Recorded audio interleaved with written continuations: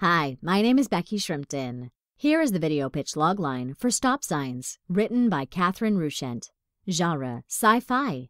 Type, feature screenplay. Logline, a handful of average people in multicultural Los Angeles, without the aid of Top Gun fighter pilots, SETI scientists, or the President of the United States, must stage their own Independence Day to fight off an alien invasion.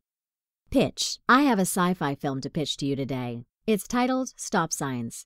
Thematically, it deals with the need to work together, no matter how calamitous the circumstances. It's a little like Independence Day meets Monsters. Our protagonist is Merrick Donaldson, a Scottish immigrant and overly hardworking construction worker who will do anything for his demanding ex-wife and 4 children.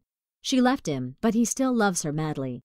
This is really Merrick's journey, as we find at the beginning of Act 1, because one day he wakes up and finds the world has ended. He soon discovers his ex-wife and children are dead too. All this started about 2 months earlier with endless rain, worldwide floods, and a strange and deadly mold. Then came the blackouts, dead crows and livestock, and odd machinery from the sky, remaking the global landscape into a checkerboard of scenes from a World War II movie, barren fields or silent buildings. Although beaten down emotionally, a glimpse of a spacecraft high above the clouds at the end of the first act sends Merrick on a quest to fight back. In Act 2, he meets MC, an illegal alien, feisty, funny, pretty, and sexy, who quickly starts to fall for her rescuer, Merrick.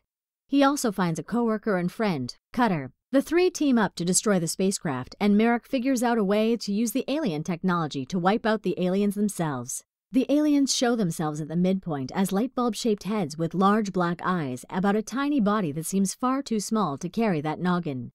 They want our planet. Why? We don't know. But they're willing to kill us all to get it.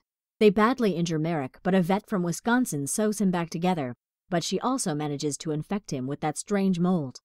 In Act 3, this team of construction workers, vets, and illegal aliens blow up the spaceship. Then, knowing the rain and mold were worldwide occurrences, and knowing they can bring the ships down, they leave for another city to take down another and another. To sum up, this is a sci-fi movie with a great deal of action and strong characters, set on a small personal angle on huge apocalyptic events. Its intimate feel will appeal to an audience's heart, and its action to an audience's adrenaline craving. WGA registration number WG1597650.